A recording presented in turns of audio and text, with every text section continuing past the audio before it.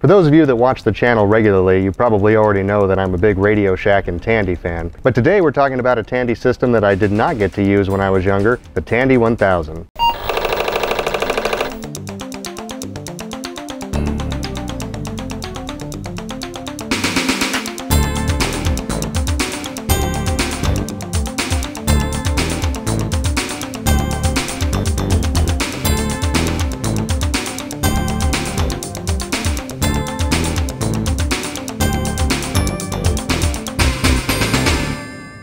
Back in 1983, the Tandy Corporation was busy working on their Tandy 2000, which they had just put out in the marketplace. The Tandy 2000 was their first computer that was MS-DOS compatible, but there was one major issue with it. It was not truly PC compatible, so you couldn't really run IBM PC software on it, and ultimately the Tandy 2000 failed. That's going to be the topic of a different video, but today we're talking about what they called Project August at the time, which was actually the Tandy 1000. Now the Tandy 1000 was designed to be a compatible unit with the IBM PC Junior. Tandy saw an opportunity because PC Junior was really getting into the home computer market, and there were a lot of things that the PC Junior did that were pretty cool for the time. They had 3-voice sound, they had Cm2 Monitor compatibility, and a lot of other features that weren't available at the time. Tandy took that and ran with it and actually capitalized on the fact that PC Junior had some major flaws, one of which being the price was a little bit high, the other one being that their chiclet keyboard that they came out with originally was kind of a disaster, and the Tandy executives very much recognized that. They saw the opportunity to bring out a product which they ultimately called the Tandy 1000. Now this product is unique because it was compatible with the PC Junior, it had 3-voice sound, and it used an 8088 or 8086 processor, depending on which version you had, and it was compatible with pretty much all of the PC software titles. Not everything, but enough to make it a real contender.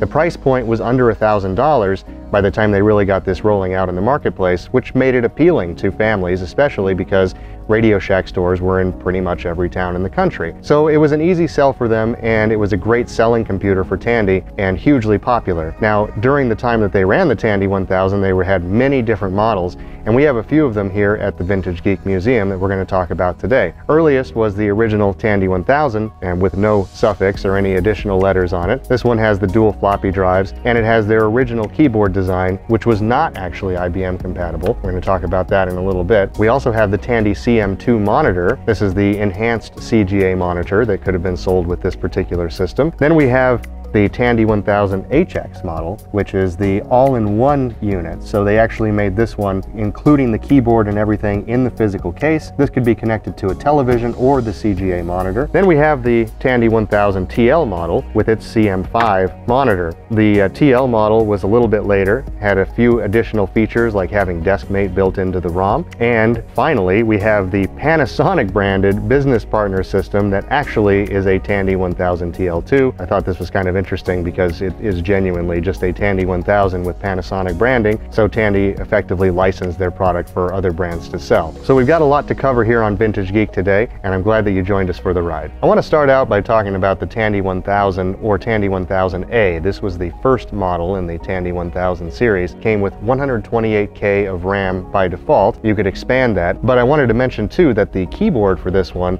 is the proprietary Tandy design. Now, instead of using an IBM XT compatible keyboard or a Type M, this is their own keyboard design, but there are some aspects of this that were actually borrowed later for the standard IBM designs that we still see today. The function keys across the top are very similar to the standard IBM design later on, and the rest of the layout is very reminiscent of a modern keyboard. The primary difference with this being that the pinout of the connector is actually different, so you can't use just a normal IBM keyboard. It won't fit in the actual physical socket on the machine. But the keys themselves are, have a nice feel. It definitely feels like a standard keyboard, and certainly this would have been a huge improvement over the chiclet style that the PC Junior had, and there's some reviews in computer magazines at the time that definitely note that fact and say that Tandy in some cases did what the IBM PC Junior better than IBM. We also have this Cm2 monitor. Now this is the high resolution CGA type monitor for the Tandy system. Pretty bare bones. You've got two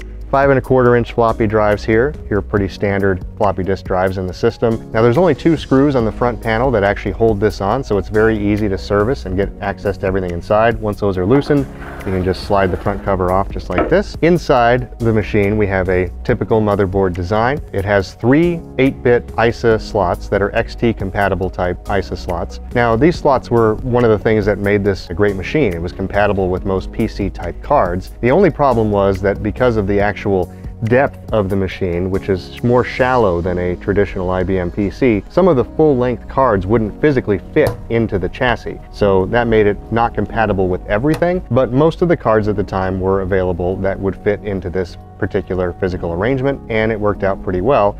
And having that compatibility was great. Now this particular Tandy 1000, as I mentioned earlier, does have an additional memory expansion card, and that is in the 3rd ISA slot. That's going to make this particular model a full 256K, which will make it much more able to do standard software packages and so forth. You do have your 2 standard 5¼ inch half-height drive bays. It's pretty nicely arranged in a kind of separate metal frame. It's got a ribbon cable that goes to both drives and then to the motherboard, as well as the 2 power connectors. There's a power supply in the rear of the unit. That's a self-contained package unit and probably fairly easy to replace and pull out of the system when you need to. This machine also used the 8088 processor, which runs at 4.77 megahertz. Pretty basic design. It does also have a slot in it for the math coprocessor, it looks like, but this particular unit did not have that installed, much like most of the IBM PCs that I used back in those days. Overall, it's a pretty well assembled unit. It's easy to get to everything, very easy to service. If you need to put cards in and out, you certainly can do so very easily. So the connectors on the back of the Tandy 1000 are pretty basic. You've got your power connector, standard IEC power cord. You've got a connector for the light pen, which was an accessory that you could buy. Mainly that was for reading barcodes and things, so if you were using this in a more business environment, you could use it as a barcode reader. There's also the RGBI monitor port. This would be used for the monitor that we have, the Cm2 or the Cm5. Anything that's CGA compatible, as far as I understand, will work with that 9-pin port. Then you've got the video and audio jacks on the back of the system, and those are your standard RCA outputs. It's a composite video output, so you could use a normal TV type monitor. That 3-voice sound was another feature of the Tandy, that they were compatible with the IBM PC Junior, and was another loved feature of the system. It also has a standard cooling fan, keep everything cool inside, and given the fact that there's a lot of space inside this case, I'm sure it was fairly easy to keep cool as well. So that's a look at the Tandy 1000A, or the original model. They also made a hard drive version of this model a little bit later on, and I believe, if I'm not mistaken, that used the hard drive card approach, where there was a small hard drive on one of the ISA cards.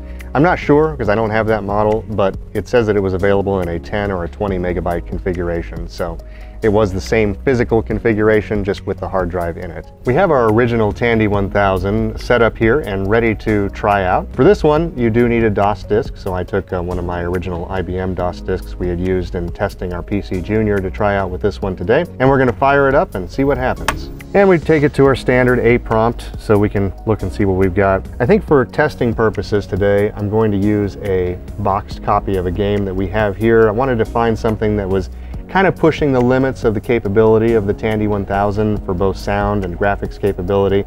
And I found this boxed copy of Pole Position 2. It's a great arcade classic racing game.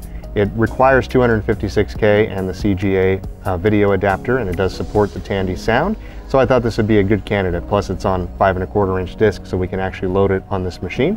So we're going to give that a try as our first test of the Tandy 1000. Equipment check reveals color graphics adapter, which is consistent with what we have in this Tandy 1000, so that's good. As a quick note, I did try the Tandy Cm2 monitor that we have for this particular computer, and that did not work. It has a vertical hold problem, so I was not able to use that. I'm actually using the Cm5 that I affectionately refer to as the racing stripe monitor, because it sat in a box for many, many years, so the yellowing on the plastic is only in the part that was not covered by the styrofoam, which gives it an interesting look. Pole Position 2. All right, so we've got some options here. Looks like we can adjust the joystick and keyboard controls. Press F1 to start. Let's see what happens here. Looks like we got a few tracks to choose from. Fuji, Test, Suzuka, and Seaside. Well, let's start with the first one and see what it's like. Prepare to qualify. All right.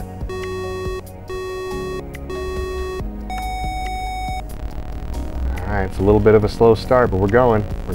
Pretty responsive. Certainly more responsive than that Ford simulator game we tried back in a previous video. It's very smooth. Not really any lag. Visually, it looks pretty good. This is obviously an early DOS game. Going into high gear. All right, that seems more accurate. Much different game in high gear. Oh no! Go back to low gear here. I ran off the road. Things are getting crazy. At least I've run into other cars now. This is the pole position I remember. I got grid position 7, even with those 2 crashes. That's not too bad. All right, now we got a full lineup. Prepare to race.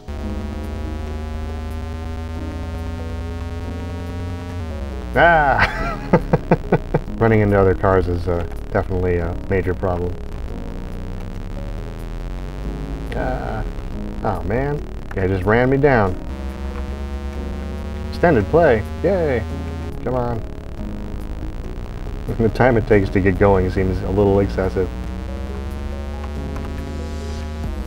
It's really challenging when there's other cars on the track. Just kind of getting that right spot where you can get around someone without having an issue. I'm not even sure what hit me. I guess it was that other car. Oh man, I'm getting murdered out here. Passing bonus. Alright, well, I mean, I do have the top score still with 50,120, so I guess that's something. But yeah, it's definitely the pole position I remember from the arcade, but it translates very well with the Tandy 1000. The gameplay is smooth, it responds exactly as you would think it would, and the Tandy 1000 handles it well with the 384K of RAM and the CGA adapter. I'd say this one's a win. Just to further test the capabilities of the Tandy 1000 original model, thought I'd get out another game that we have here that requires 256K. We've got LA Crackdown by Epix. Good morning, something's come up, or rather something illegal's just come in from Hong Kong. It's that synthetic drug Samadai again, and unless you can break up the drug ring, half of Los Angeles will soon be under its pernicious influence. Looks like this is going to be a job for me, I guess. We'll see how this works out. LA Crackdown, 1988. Do I want to use a joystick? I'm going to go with yes. What is your name? My name is Vintage. Welcome back, Vintage. I trust your vacation was restful. We have an assignment for you that may prove challenging. It is in fact an investigation critical to this department. Your agent will go to the Pacific Shipping Company warehouse in Los Angeles. We have long suspected that this company is importing phony consumer goods, including personal computers from the Far East. We assume that the people involved in this smuggling are dangerous. Help your agent uncover the truth and bring those responsible to justice. Lawrence Gopak. Graduated 3rd out of his class of 63. He is highly qualified in some ninja techniques. Oh, this is my guy right here. Oh wow, got a little map of Los Angeles. We can go to somewhere. Let's go somewhere. How about the warehouse? Oh yeah, sweet. Got the van heading out to the warehouse. Looks like we got all the different locations in the warehouse. How about storage 1? You can hear footsteps inside. Do you want me to go in? Yeah, of course. What are you doing here? Oh, just looking around. This is private property, beat it. Just get out of here, okay? Let's search. I don't think it's a wise thing to do this at this time. Are you sure? Yeah, let's see if we can get ourselves in trouble. So apparently I took it too far already. He's already left. Was that us running? Well, we did make it to the loading dock. Let's see, how about we search this? Nothing here. What about the office? I hear breathing in there. Should I go in? Yes? This looks like trouble. What can I do for you? I was looking for a business arrangement. I see. What kind of arrangement did you have in mind? I don't really know. Possibly something in distribution. I see. Well, I'm not really looking for anyone at the moment. Are you sure? Quite sure. All right. Thanks for your time. It's pretty clever how this game does that, though. It actually shows you walking through each room as you're kind of traversing the map. Well, Storage 2 doesn't have anybody in it now. Maybe we can search it. Oh, Far East Traders Limited, Hong Kong. Return of 100 Kumquat 3 computers, $8,200. Okay. Yeah, we took a picture. Well, managed to find a piece of evidence, so I think I'm on the right track, I guess. All pictures have been reviewed. Well, now there's nobody in here, so let's give this a search. New distributors list. Rafael Vico, Cicero, Illinois. Samuel Lemon, East Los Angeles, California. And Randall Fowler, Oakland, California.